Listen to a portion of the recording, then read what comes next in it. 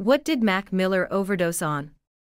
Mac Miller accidentally overdosed on fentanyl, cocaine, and alcohol. In September 2018, music star Mac Miller died at his home in the Los Angeles area following an accidental overdose of fentanyl, cocaine, and alcohol. The rapper-producer was 26. The following year, 3 men were arrested for their roles in selling counterfeit oxycodone pills containing fentanyl to Mac, who'd reportedly requested the painkiller Perco. April 2023, the New York Post reported that, according to the New York City Medical Examiner's Office, actor Frank Vallelonga Jr., who appeared in the Oscar-winning 2018 biographical drama, Green Book, and popped up in a 2004 episode of The Sopranos. The Sopranos died in late 2022 of an accidental overdose of fentanyl and cocaine. He was 60. Green Book is based on the life of Frank's father, who was known as Tony Lip. More, stars who died in freak accidents. Overdose death of The Wire actor Michael K. Williams. New York, AP, 4 men believed to be members of a drug distribution crew have been charged in the overdose death of actor Michael K. Williams 5 months ago, authorities said Wednesday. All 4 were arrested Tuesday, and were in custody based on criminal complaints in Manhattan federal court, including one defendant who was arrested in Puerto Rico, according to a news release from U.S. Attorney Damian Williams and New York City Police Commissioner Keechant Sewell. 3 defendants were scheduled to make initial appearances in Manhattan federal court to face narcotics conspiracy charges alleging the distribution of fentanyl-laced heroin that resulted in the death of Williams, who gained fame playing Omar Little on The Wire. New York City's medical examiner earlier ruled that Williams, 54, died of acute drug intoxication September 6. He was found dead by family members in his penthouse apartment. At that time, the medical examiner's office ruled Williams' death an accident. Autopsy: actor Michael K. Williams died of drug intoxication. The U.S. attorney said the crimes and charges resulted from a public health crisis. And it has to stop.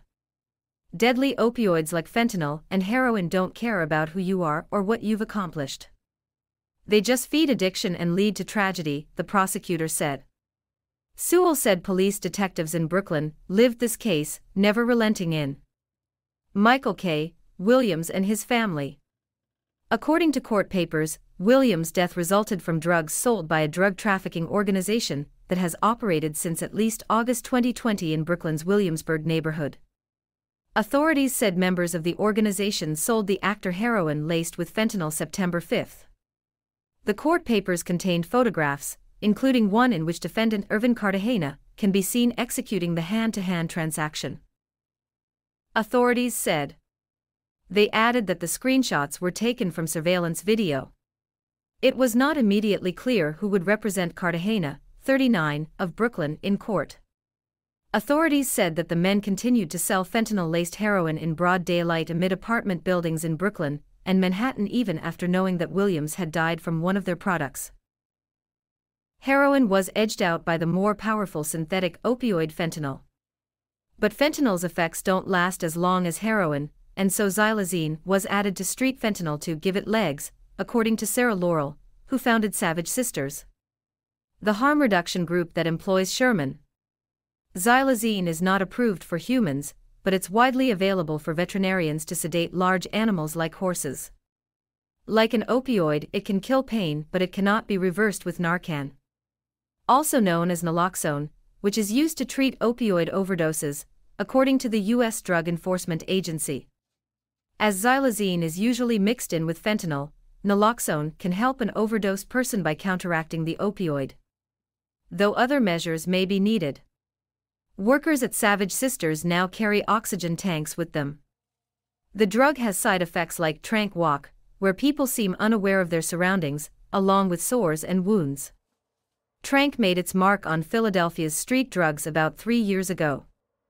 That's when doctors, users and those who try to help them saw a difference. Synthetic opioids, like fentanyl, are fueling the rise in overdose deaths. Over the last several years, deaths by synthetic opioids have been on a sharp incline, while overdose deaths by heroin have dropped off.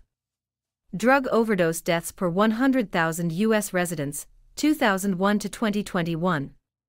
Nobody was coming to Kensington to buy tranq, they were coming to get heroin, said Laurel of the Savage Sisters group.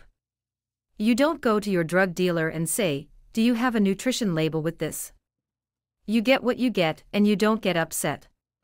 And whatever you get you eventually feel a physical compulsion to do, she said. Kensington. Now the fentanyl supply has adulterants 2-xylazine, is in 9 out of 10 samples of lab-tested dope in Philadelphia.